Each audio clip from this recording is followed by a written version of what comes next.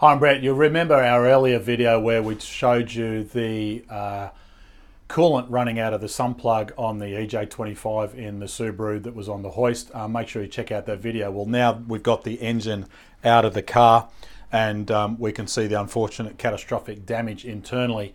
And what we've spoken about in the previous videos is the damage that has been done to the sump and possibly causing a restriction of oil to the oil pump, which then may have caused internal engine damage and caused a catastrophic failure engine. Now, we don't know yet because we haven't pulled it completely apart. We can only present the facts on what we know is wrong, and we do know the engine is seized and there's major damage done internally. We've pulled the sump off.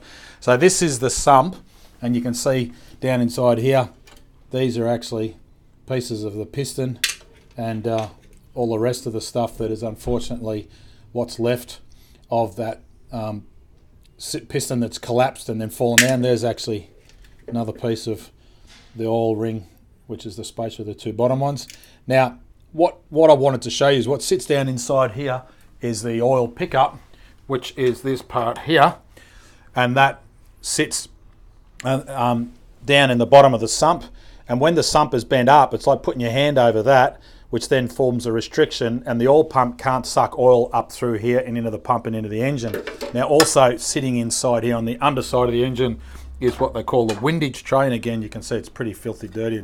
We haven't even cleaned it. You've still got all the mechanical damage. So that then sits on the underside of the engine, and what I'll show you, we've got the engine turned upside down, and this is now the underside of the engine. So the sump normally sits here. You got the oil filter, the exhaust manifold, and the engine mounts.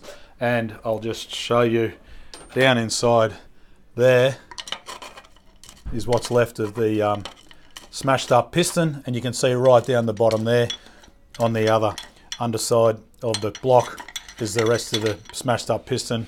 And frankly, we know when we pull the heads out it's going to be a bit of an ugly mess. So at the moment, we're going to stop right here. The good news is we've pulled the tops off the rocker covers, and you can see there's no mechanical damage, thankfully, done to the camshaft journals. We don't know until we pull the cams out of the bearings themselves, the journals, on either side. But we do expect to see the inside of the combustion chamber on the underside of the heads where it matches the bore, and the block is going to be pretty badly damaged. We just don't know whether we can save the heads yet or not. So there you have it. Make sure that you learn by the unfortunate situation that's happened in this car. Make sure that you are aware of where to jack your car up correctly. I can't say at the moment whether that was the root cause of the failure. All we can say is this is what we found is wrong.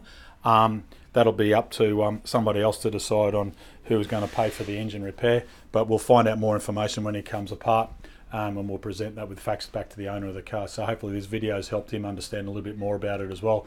But of course, check out our other video where I showed you what it was like with all the coolant and the water draining out of the sump. And of course, for engine rebuilds, you can contact us direct here in Sydney at MRT Performance. Of course, we do tunes all around Australia and sell parts all around the world. Check us out on mrtperformance.com.au and our tuning side of the business, mrttuned.com.au. My name is Brett Middleton. We'll do another video soon. Thanks for watching.